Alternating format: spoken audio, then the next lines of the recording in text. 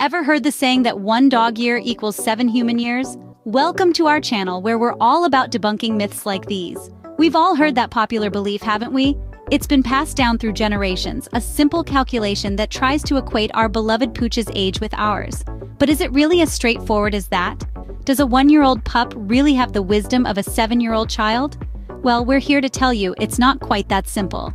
The truth is, the rate at which our canine companions age is not a one-size-fits-all scenario. It can vary widely depending on breed, size, and other factors. So next time someone tells you your dog is 7 in dog years, you'll know there's more to the story. Keep watching to learn the truth about this and other dog myths. So, does one dog year really equate to 7 human years? This is a question that has puzzled many dog owners and pet enthusiasts for generations. But here's the thing, this widely accepted notion is actually a myth. That's right, a myth. You see, this belief is based on a rather simplistic calculation, one that doesn't take into account the complexity of a dog's lifespan. It's a rough estimate that's been floating around for ages, but it's not entirely accurate. The rate at which dogs age is not a one-size-fits-all scenario. It varies significantly depending on factors like breed, size, and overall health. Just like humans, not all dogs age at the same pace. Let's delve a little deeper. Smaller dog breeds, for instance, tend to live longer than their larger counterparts. A small dog might be spry and energetic well into their teens, while a larger breed dog might begin to show signs of aging much sooner. So if you have a petite Pomeranian or a diminutive Dachshund, they could still be chasing their tail and fetching balls well into their double-digit years. On the other hand, if you're the proud owner of a Great Dane or a Saint Bernard, don't be surprised if they start slowing down a bit earlier. What's fascinating is that in the first couple of years, all dogs, regardless of their breed or size, age quite rapidly compared to humans. It's only after this initial growth spurt that the aging process begins to diverge. So the next time you're at a dog park and someone casually mentions their dog is 7 in dog years, you can enlighten them with some doggy wisdom. It's not as simple as multiplying their age by 7.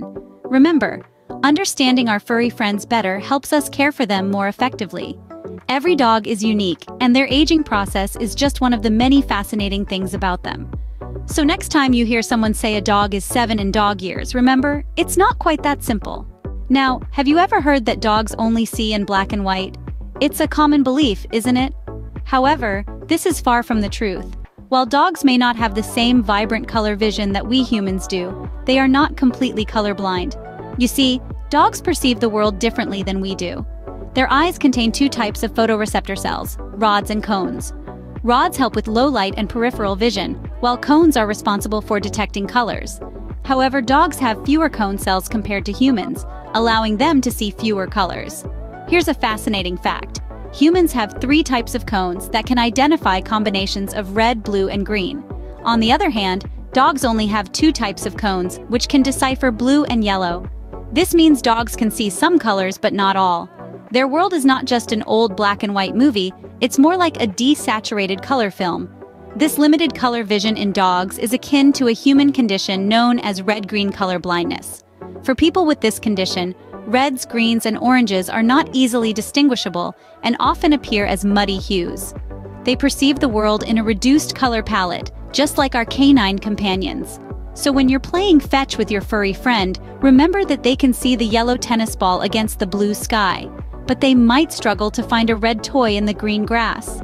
This is because, to them, red and green are not as distinct as they are to us. But don't let this make you feel bad for your pup. Dogs have other super senses to compensate for their limited color vision. Their sense of smell and hearing are incredibly sharp, far superior to ours. They experience the world in ways we can only imagine. So now you know your colorful world is not so dull for your furry friend. They may not see all the colors of the rainbow as we do, but they still live in a world full of color, just a different kind.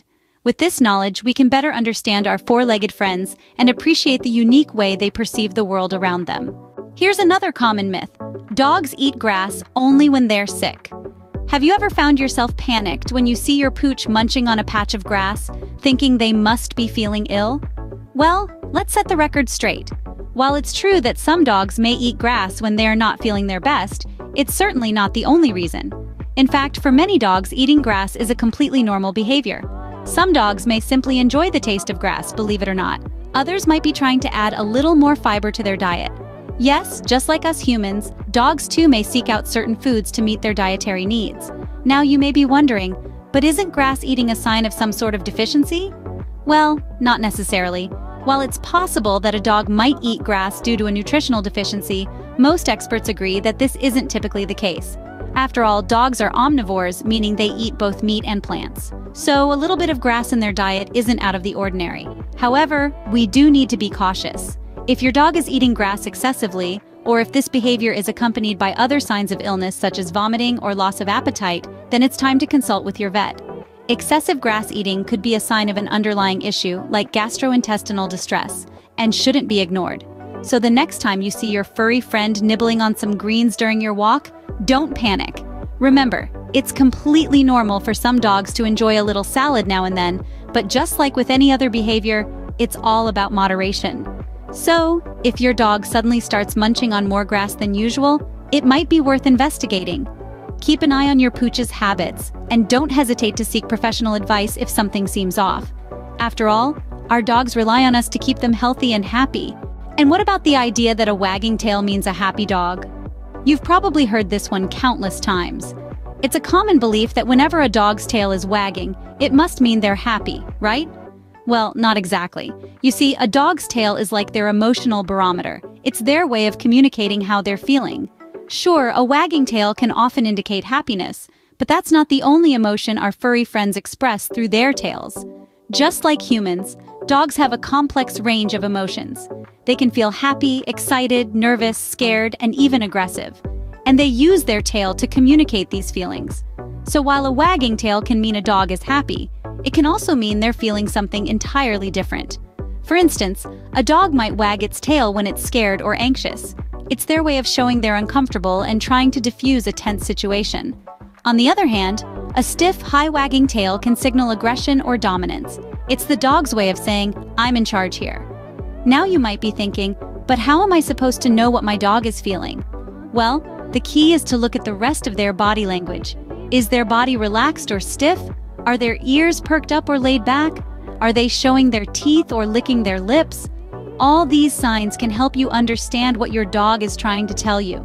So the next time you see a dog wagging its tail, don't immediately assume they're happy. Take a moment to observe their overall demeanor. Are they relaxed and playful, or are they tense and guarded? Understanding these nuances can help you better understand your dog and respond to their needs more effectively. So, always pay attention to their overall demeanor, not just their tail. Remember, our furry friends have their unique ways of communicating with us. It's up to us to learn their language and ensure they're happy, comfortable, and well cared for. Well, we've certainly busted some common dog myths today. We've learned that the age-old adage of dogs aging 7 years for every human year is a bit oversimplified. The rate at which dogs age can vary greatly depending on their breed and size. We've also debunked the myth that dogs only see in black and white. They may not see the world as vibrantly as we do, but they're certainly not living in a monochrome world. We've uncovered the truth about dogs eating grass. It's not always a sign of illness. Sometimes they just enjoy it or have a dietary need. And finally, a wagging tail doesn't always mean a happy dog. It's crucial to look at the entire picture of a dog's body language. Understanding these myths helps us become better companions to our furry friends. Thanks for watching, and be sure to subscribe to our channel for more myth-busting content and helpful tips for you and your furry friends.